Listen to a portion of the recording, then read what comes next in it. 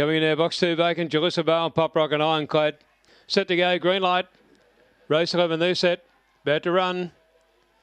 Racing.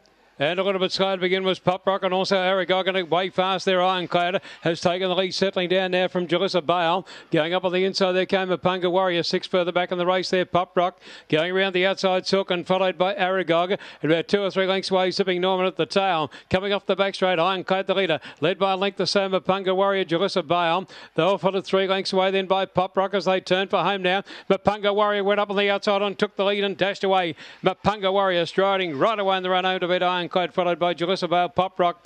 They were followed next in the race then by Aragog, and then came Silken and also Zipping Norman. And the time is showing around 29.96.